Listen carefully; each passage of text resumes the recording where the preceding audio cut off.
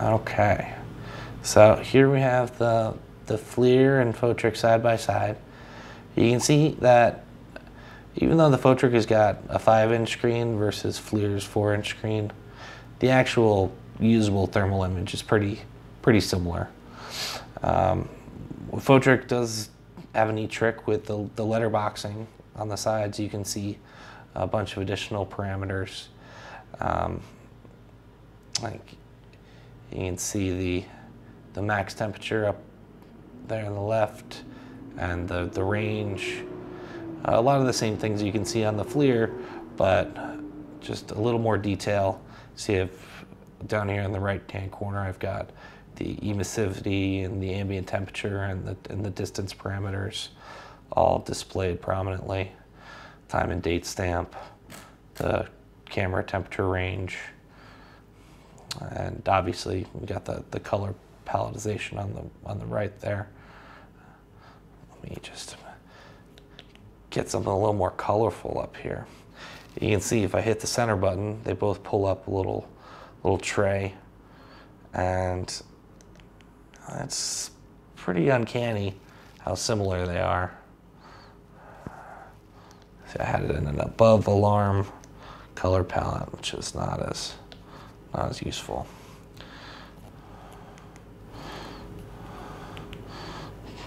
Rainbow.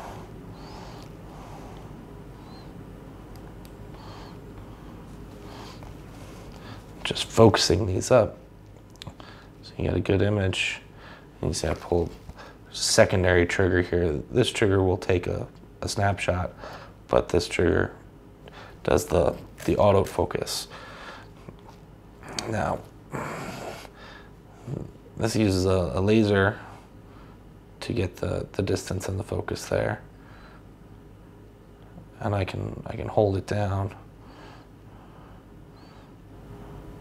and it will continuously autofocus. Or I can press it once, and it'll zero in. I'm doing the same thing here on the Fotric, same dual trigger, but you may notice that the Fotric is a few seconds faster.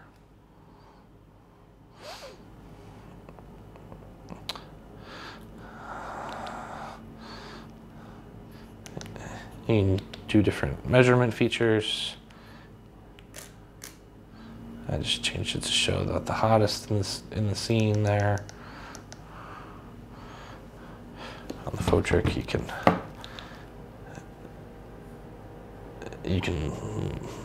can move points.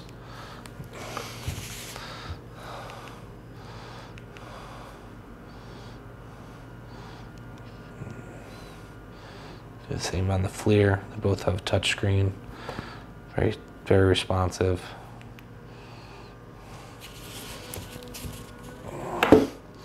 But a couple more things on the Fotric in terms of measurement.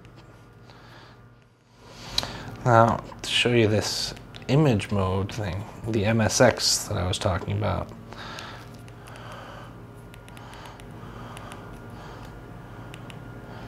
Here's FLIR's MSX, which is really useful when you're dealing with just small gradients in temperature,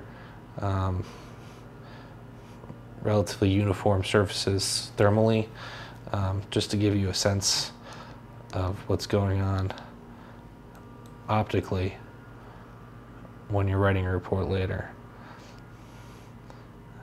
See how FLIR's is just a little less squishy, a little smarter. So you get that ghosting effect when you do the fusion blending, because they need to do a parallax realignment in the software, and sometimes it's really good and sometimes it's off.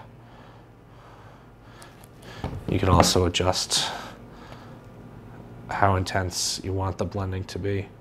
Whether you want mostly thermal, mostly optical. It helps the alignment if you do an autofocus. I forgot to mention, You don't need to rely on the autofocus. It's just neater in some cases. You can also manually adjust either of these cameras using the focusing ring. I just tend not to do that nearly as often. Get out of this this mode. Obviously, there's picture-in-picture. Fotric, you can move around the picture-in-picture.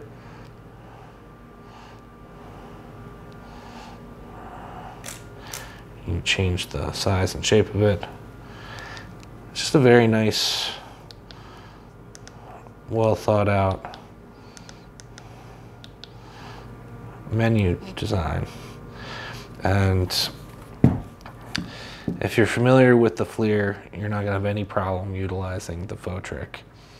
In fact, you may like the Fotric a little bit better in some cases because of how quickly it autofocuses, the additional measurement parameters, and it's just really nice.